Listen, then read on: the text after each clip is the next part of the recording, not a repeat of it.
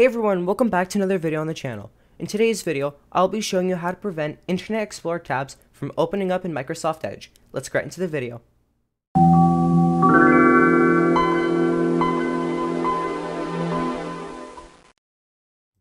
So for this example here, I'm going to load up YouTube in Internet Explorer 11. YouTube happens to be an incompatible site on Internet Explorer 11, which is why it opens up in Microsoft Edge. So we're going to open up Internet Explorer, and in the URL we're going to type youtube.com.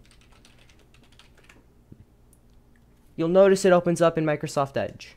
It does not open up in Internet Explorer, and we get a tab saying that this website works better in Microsoft Edge, and the details letting you know that Internet Explorer 11 is being retired on June 15, 2022.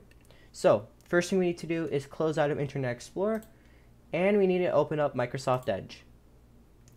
In the top right hand corner, click the three dots and click Settings.